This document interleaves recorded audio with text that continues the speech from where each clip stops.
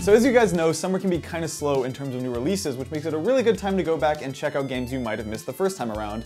And for me, one of those games was Rusty's Real Deal Baseball on the 3DS eShop, which is a Nintendo game I think slipped under a lot of people's radars when it came out earlier this year.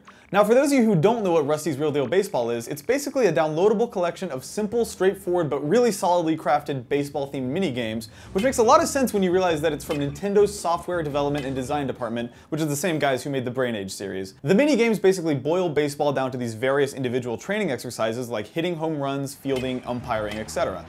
Now the first thing that's interesting about Real Deal Baseball is that it's technically Nintendo's first free-to-play game. It starts you out with a couple of limited demos for a few of the different minigames, but the full version of each one runs you about $4 each. Now here's the catch. The game allows you to negotiate with Rusty on the prices, so if $4 per minigame sounds a little too steep, which it is, you can talk him down on the price using a mix of bribes, good advice, and careful word choices.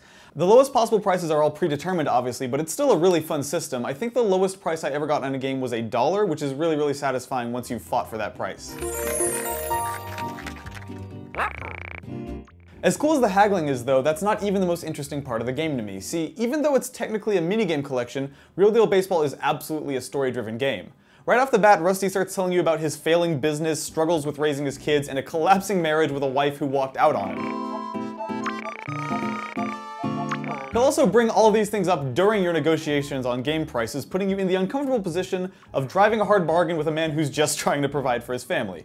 It's usually played for laughs, but it's oddly dark, especially for Nintendo, and it's one of the things that stands out most about this game to me. Now, did Rusty's sob story ever dissuade me from trying to get the lowest possible price? No, but the fact that Nintendo made me feel actual pangs of guilt while bartering with a virtual dog is kind of worth mentioning on its own.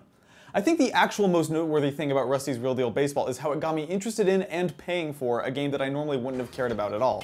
As a standard retail product sitting on a store shelf, a bunch of fun but pretty rote baseball minigames for $20 isn't super compelling. But it's how they've packaged it, sold it piecemeal, and made buying the games half the fun that makes this thing so interesting to me.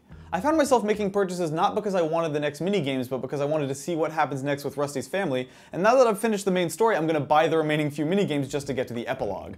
They tricked me into buying games that I wouldn't have bought otherwise by wrapping story morsels around each one. It's a totally weird, out of left field idea, but it also worked.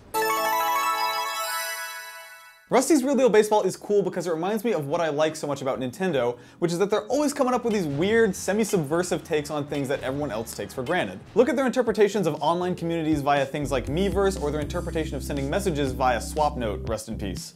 I mean, it doesn't always work, but it's always interesting, and that's kind of why I love Nintendo. Anyways, that's what I think, but I want to hear what you guys think about Real Deal Baseball and about Nintendo in general, I guess. I'll see you down in the comments below where I'll be talking about all this stuff with you guys, but in the meantime, thanks for watching.